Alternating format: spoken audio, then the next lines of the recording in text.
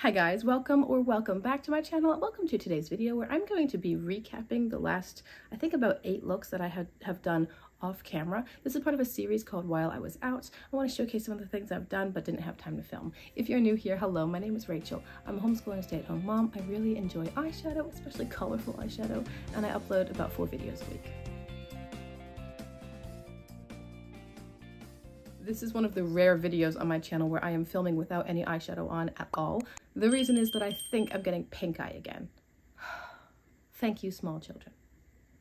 Anyway, I decided not to put on any eyeshadow because I didn't want to contaminate my brushes or my mascara. I'm going to wash all of my brushes today and just let my eyes rest and maybe get some antibiotic drops or something, but yeah. Fun times. But I do have something on my lips. On my lips, I am wearing this Italia Deluxe Fine Lip Liner in the shade 1060 Hot Cocoa, and I topped it with the ColourPop lip oil in the shade Smirk. So that's what I'm wearing, period. I have no foundation or anything else on. I guess I could put blush or something. I don't know. I didn't even think about it. Let's move on with today's video. I want to talk about a whole bunch of looks that I had done off camera. I was recently traveling, so 1 or 2 of these I think might have been from when I was traveling, I don't recall. This series is linked down below in the description box if you want to check out the previous handful of videos. It's a lot of fun and there are some really, really beautiful looks featured, so let's get going. In this first look, I used the America's Parks palette from Nomad Cosmetics. In my waterline, I used the ColourPop Color Fade Away, which is basically I think a metallic vintage gold. And then on my lips, I'm wearing the ColourPop lip oil in the shade Hot Spark. You may notice as these videos go on that I don't have a lot of ColourPop palettes anymore, but I still really love their creme gel liners and their lip oils. I also like the glowing lip formula from ColourPop. Anyway, I digress. This is the first look that I did after my dad died. I was feeling sad. And I knew that doing something creative and playing with paintbrushes would make me feel better. It would be calming and therapeutic. So I don't look terribly happy in this video, and that's why, but it really did help me to just work out some stress and frustration and sadness, work out feelings by being creative and using brushes. I love to hold a paintbrush. And so eyeshadow and or just painting, I like to do watercolor painting. Those things are very, very releasing for me. For this look, because I had been crying, I kept my lower lash line naked. I didn't put anything on the lower lash line. I knew that it would just wash away anyway. I wanted kind of a neutral look with a pop of color, and the America's Parks palette is perfect for that. I love the reddish shimmer in this look. In fact, I really enjoyed this look, and I was pleasantly surprised with how easily it was achieved. Look number 2 is the first time that I used my InMails Memory Bundle from Sydney Grace. I did black and white in the waterline, and then I used the ColourPop lip oil in the shade Cosmic Click. Which is basically a really bright pink, but again, it's a lip oil, so the colors are quite played down. This was a lovely look. It was very soft and youthful, quite floral feeling. I followed one of Mel's tutorials for this look. I thought that seemed appropriate for the first time using the palette.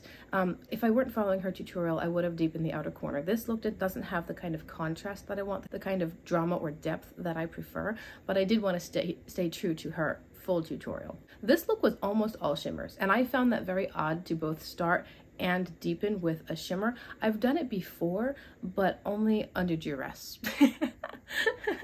Not really under duress, but I've only deepened with a shimmer if I was doing like a palette bingo maybe, and I had a very limited pool of shadows that I was allowed to use, and the only deep shade was a shimmer. Then I would use a shimmer to deepen, but aside from that, I always use a matte to deepen. So it felt very odd to do an almost entire shimmer look and to have my deepening points also be shimmers, but this was a cute look with a beautiful quality palette.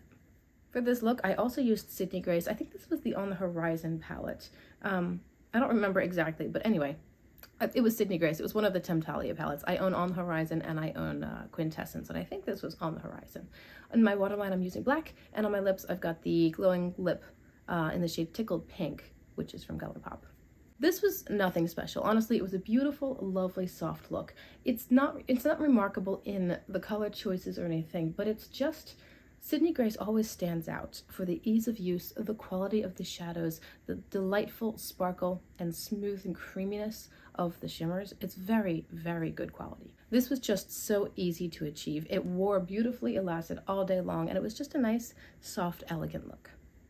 For this next look then, I used the Age of Opulence palette from Beauty Bay. I put black in my waterline, and on my lips I'm wearing the NYX Butter Gloss in the shade Bit of Honey. I wanted a smoky eye, like a really deep dramatic smoky eye for this, but I love the colors, but I used them in the wrong order. I forgot that you can't really build with the Beauty Bay formula. You really have to go dark to light. You're not going to be able to pile shadow upon shadow and start the other direction. So it ended up being kind of patchy. After this video, I did end up taking my finger to add more shadow to the lid, something where I wasn't using a brush and working at that same area over and over again. I liked the idea, but I don't think that I can do my preferred smoky eye technique, like deep dramatic smoky eye, with the Beauty Bay formula, because I prefer to build a little bit, and this formula is not very conducive to building. This next look was featuring the Urunzai Jewels and Gems palette. I put navy in my waterline, and then I have the lip oil from Burt's Bees in the shade Showering Sunset.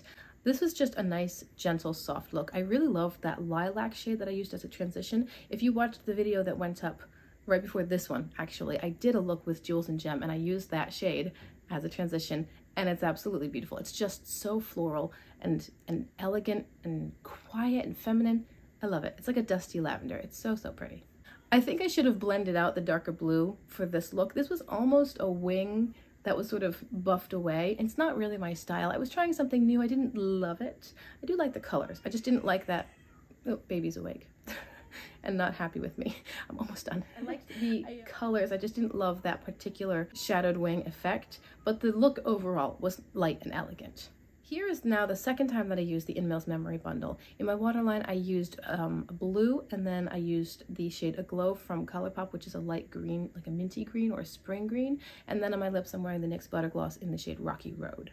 I meant to do black in the waterline, and I pulled out the wrong one, so we ended up with blue. I wanted to do a different color scheme, something that worked with my very 1970s sort of shirt. This look was turning very grungy, and not necessarily in a good way, not the way that I prefer. It was kind of getting a bit dirty and muddy looking.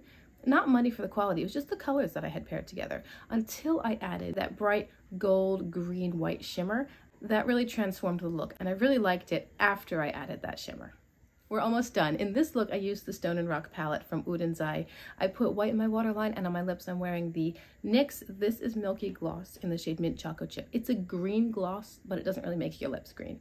It just doesn't. I really dove into the white matte in this palette for this look, and I very much enjoyed it. I should have blended it out a bit more because I got kind of a stark line with the warm yellowy green tone, but the white matte was really, really nice. I'm not surprised. It is really nice. I kept the inner half of this lid matte, and the whole palette performed exactly as expected.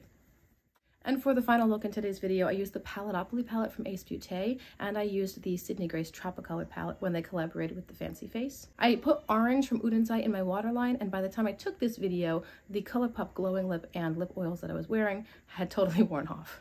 This was just a nice soft berry rose gold kind of look. I don't remember which shades I used from which palettes, but I did really like the overall look. I thought it was very, very pretty and just kind of delicate and fun. Again, soft, feminine, quiet kinds of tones. There's nothing super bold in today's video, but I did really love this final result, and I also enjoyed using the palettes together.